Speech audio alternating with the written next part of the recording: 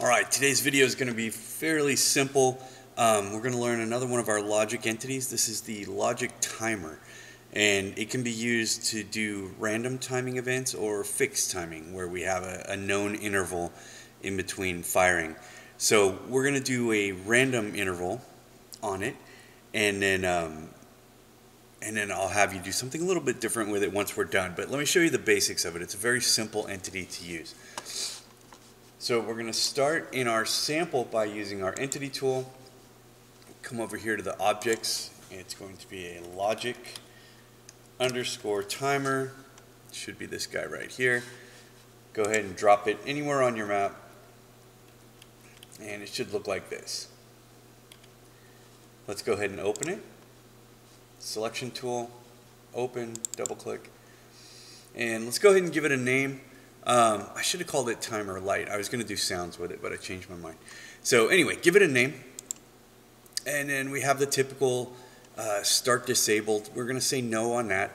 Now you could, put this to yes, so it's shut off, and the player hits a trigger and turns it on, and it starts firing. It's up to you. It's just a standard disable here. So we're going to leave that at no. So when the game starts, this will automatically start running. Use random time. We're going to set that to yes. The minimum random interval. So this is the minimum amount of time between this thing firing. So what this timer does is it fires an output, and then it runs a certain amount of time, and then it fires an output again, and it runs a certain amount of time, and it just continuously, as long as it's enabled, this timer will continue to fire.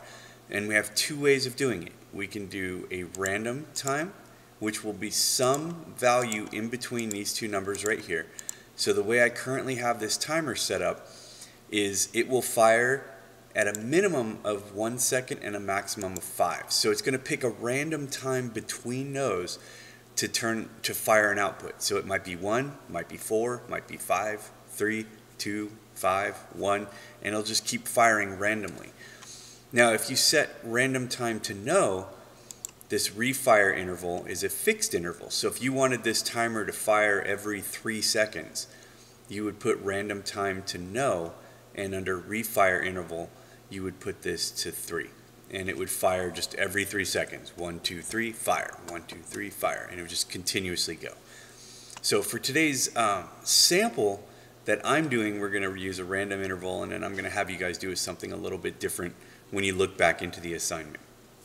All right, nothing on the flags for today, so we're going to leave that set up. Now, next to your logic timer, I want you to put in a light. So go to your entity tool, come over to your objects, type in light, grab a light, and I want you to go ahead and drop it on the ground here next to it. The light, let's go ahead and open it up. We're going to give it a name. I called it light timed.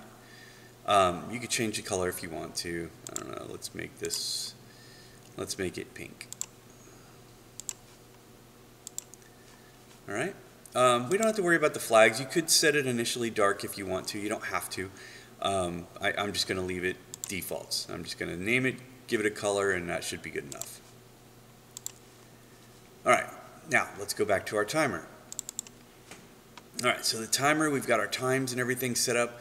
Under our outputs, we're going to do an on timer. So what that means is when the timer hits its value. So for us, it's a random time between 1 and 5 seconds. It's going to target the light, which is this guy right here. And then via this input, we're going to use toggle. Because remember, toggle just switches it to the opposite of wherever it is. So if it's off, it goes on. If it's on, it goes off.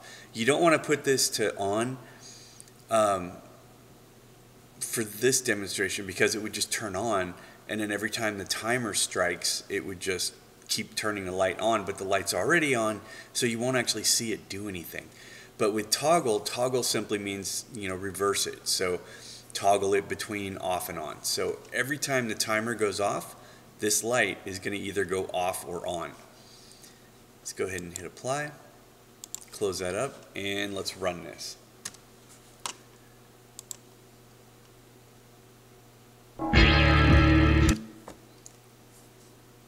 Alright, so here we are, there's the vending machine, and over here is my light. And so really all we got to do is just watch this. So if you count in your head, you should see that the light comes on and then it goes off and then it'll come back on. So if we count 1, 2, 3, 1, 2, 3, 4, 1, 2, 1, 2, 3. So see, it's my counting's probably not perfect, but you can, if you just count along with it, it'll stay off or on somewhere between 1 and 5 seconds. So if you count along with it, you'll see that it is random. It's between 1 and 5 that it's coming off and on. Okay? All right. So that's how to set that up. Go back and look at the assignment for what I want you to do with the logic timer, and it'll give you the instructions for what your sample is going to look like today.